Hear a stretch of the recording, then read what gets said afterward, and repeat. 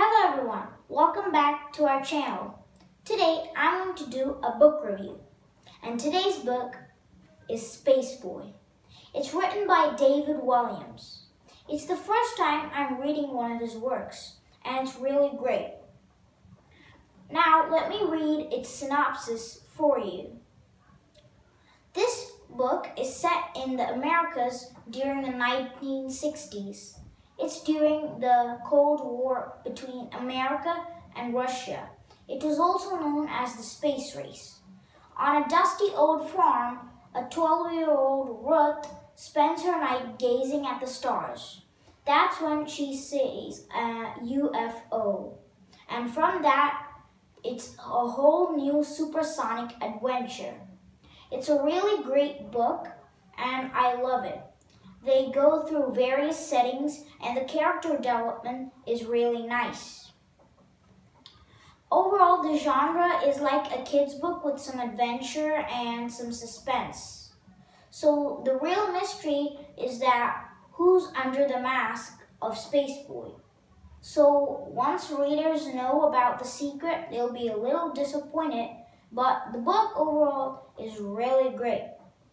The protagonists are well written, but the problem with this book is the antagonist. The antagonist has no real reason to be a villain. That's the only lagging thing in this book, but overall, as a kid's book, it's really, really good. And I like the story really much. It's compelling and you want to read it, but sometimes it's a little predictable. When I ordered this book, I had a little more expectations than what I got, but actually, it's a really good book. There are many sound effects in the text which really adds the realistic feeling to it while you're reading, and it's overall a great reading experience. In this book, there are many characters. First of all, we have Ruth, one of our heroes. She is a 12-year-old girl who lives with her aunt, and her aunt is a very cruel person. So her parents are dead and she's living with her aunt, and she loves space.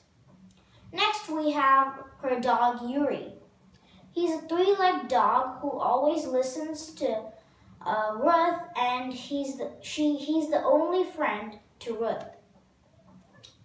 Next, we have Aunt Dorothy. She's the guardian of Ruth, and she's really cruel. She always finds a way to punish her and make her life miserable. Next, we have the sheriff. He's the local sheriff of the town where Ruth lives, and he's always awaiting for an emergency situation where he can become a hero and show himself to the world in a boring town. Next, we have the President of the United States. Next, we have Major Majors. He's a very dedicated military general, and overall his character was great, but what I'm worried about is they didn't show it enough in the book. Next is Dr. Shock. He's the main villain in this book, or that's what they say, but actually he's not a villain at all. He's just a scientist who wants to win the space race for USA. He actually worked for the Germans during the World War II, but accidentally got burst up, and the US again put his body parts with robots and recreated his life. And now he works for the USA Space Agency, NASA. Finally, we got SpaceBoy himself. He's a mysterious, shadowy figure in a silver suit that Ruth finds inside the UFO she sees one night. And whatever comes next, you'll read it in the book. The ending was quite good, but I expected more. Next, what I need to tell you is about how I felt when reading this book.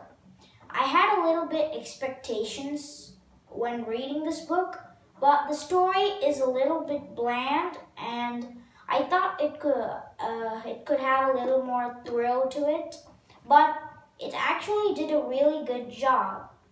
Its pictures are very good, and I like the overall writing. If I want to rate this book, I'd give it an 8 out of 10. And whether I would recommend you or not, if you're starting to read chapters and novels, I would totally recommend it to you. Even though some parts of the book is a little bit bland, overall it's a great story. Thank you guys. Don't forget to subscribe and share this video. See you in the next video. Bye bye.